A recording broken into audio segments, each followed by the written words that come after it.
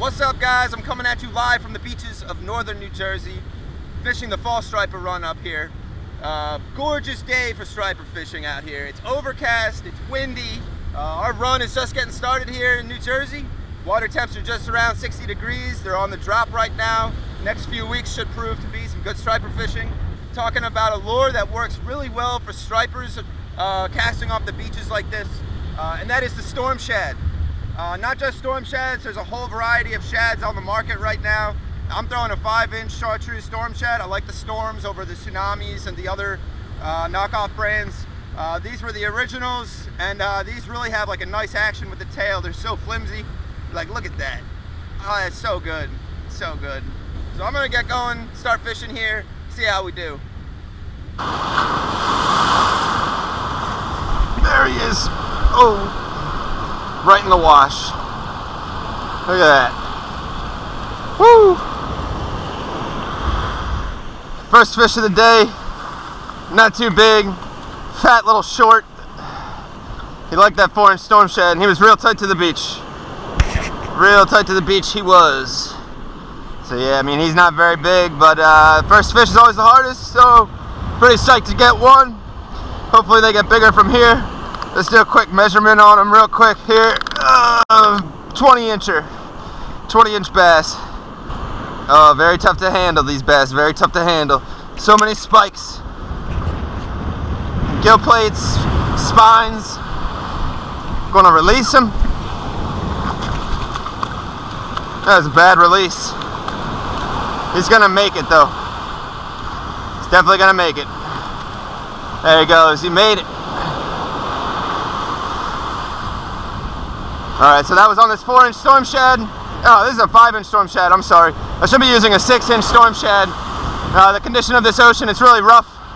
These are actually perfect striper conditions. When it's rough, when it's foamy like this, very good time to be striper fishing.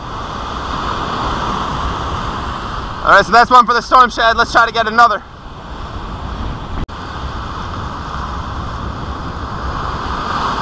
Oh, fion! Another one. Another one. Oh. That one also hit right in the wash. Slightly bigger. Slightly bigger than that last 20-incher. Let's see what we got. Oh, he's alright. Run him all the way up this beach. Solid striper right there. That's I'll take that all day. You know, it's not like the cow you want to catch, but it is a nice one. There's that hook extraction on that Storm Shad. Alright, let's measure that fish. Let's see how big he is. I haven't caught many stripers lately. I kind of am off with my measurements. I got to get my gauge back here. 25 inches. Fun size bass. I call that the fun size bass. And he was all over that Storm Shad. This rough foamy water, folks, that's exactly what you need, you know, to put bass on the beach, even during the daytime. All that foam, you like that foam. Gotta get that foam. Alright, we got a seagull pecking at something up here. Oh, nope, get away from it. What we have here is a sundial. I saw him pecking at it for a little while. And that is just like a species of flounder. It's usually around New Jersey beaches like this time of year, late in the year, like November, December. You can come out and you can catch these. Those birds got a hold of that one. And there's like a misinterpretation that that is a winter flounder. Guys call it a winter flounder. Look, he's already on it. But it is not a winter flounder. It is a sundial. They're out there. Probably a lot of sundials out there right now.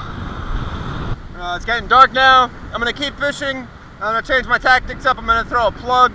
Unfortunately, I can't really film at night, so that's the end of this video.